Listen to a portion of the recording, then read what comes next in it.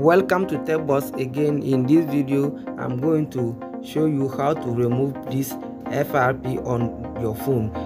Maybe you have bought a second-hand phone from a store, or your own phone that you are using that is like maybe you have factory reset your phone, and your phone have you accidentally forget your account. So I'm going to show you how to fix it. And also, maybe if you have your account, you have your Google account, you have them, just enter your Google account and password here to unlock your phone. Very simple. But if you forget both the Google account and you also forget your password, follow me so we can fix that quickly.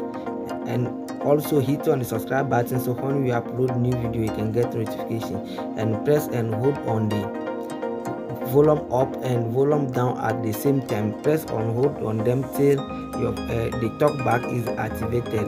Okay, now you can see the talkback I activated. So you are going to draw L on the screen, but I need to draw it quickly, like how I did it, and select talkback settings.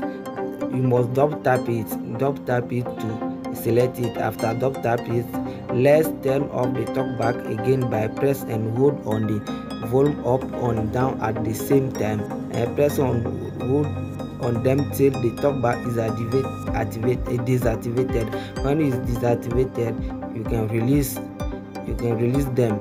And now my phone don't have that settings, so we are going to try the second method, which we are going to need a PC and these two name is unlock to. After get your unlock to, just simple launch your unlock to, and make sure that you have installed all the drivers, all the Huawei drivers on your PC. And now you can see I have installed and launched my unlock to. After launch it, click on the Huawei, because on my phone is Huawei. Click on the Huawei. After click on the Huawei, calm down, and you need to know your phone model name. Every phone have its own model name, so you need to know your phone model name before do this process.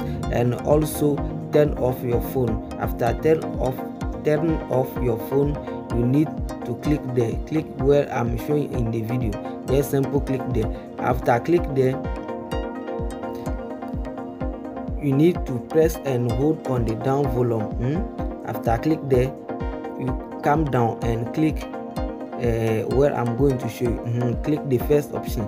After click the first option, press and hold on the down volume. Press and hold on the down volume.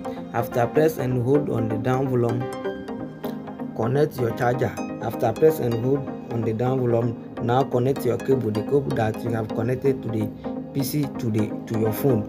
Connect it and keep press and hold on the down volume. I'm going to show you two methods in this video, so if the first method does not work for you, maybe the second one going to work for you. And now let's try the first method before move to the second method. And still press and hold on them. If you see that your phone is charging, that means the first method not going to work for you. Because my phone is charging, that's why I displug it. The first method is not going to work for me. Now let's go to the second method. And watch the full video. So you can understand everything. Watch the full video so that you can understand everything. Now this is the second method. Let's start everything from the beginning. Click on the Huawei. You can see this is the name of the tool over there. Click on the Huawei. After click on the Huawei, you have select the Huawei. You need to know your phone model name. That thing is very important, because there's something that we are going to do. If you don't have your phone model name, it's not going to work for you.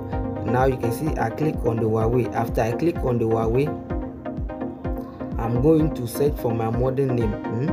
I'm going to show you all in the video. So now let's search for our model name. You need to open your phone back and search for your test point. every Huawei and every model and its own test point. So me, I'm use P20 Lite, Huawei P20 Lite. So this is my test point. If your own is P20 Lite, you can follow me in the video. But if your own is not the same phone as mine, you just open a browser and search for write your model name and search for his test point and click on the image. Then you will see this test point over there. Also, you can check it in the unlock tool. Now you can see after I click on the checkpoint, my phone is connected to the computer. You can see now it's connected to the computer. You can see it's correct. Now the software the two have detected my phone. After the two detect my phone, now you are going to check for the test point. No, you are going to check for the device manager. After I click on the device manager, you can see that your phone is connected. You can see there that my phone is connected. After I see that my phone is connected, now the tool is detect my phone, so I can do this. Okay, and follow me step by step. Now we are going to close the device manager. After I close the device manager, we are going back to the tool again and do the rest of the tutorial.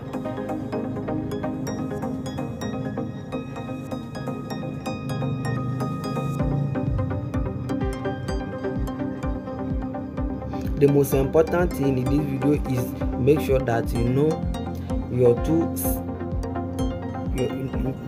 Make sure that you know your phone model name. That's the most important thing in this video. Now we are going to search for the phone model name over there. You can see where I'm searching for it. Just tap your phone model name over there. After tap your phone model name over there, choose the first one. We are going to choose the first one. Click on it. After click on it, you can see that click over there where I'm pointing in the video. Just click over there. After click over there, select the second option. Select the second option, so you don't need to do anything. The tool will do the rest for you.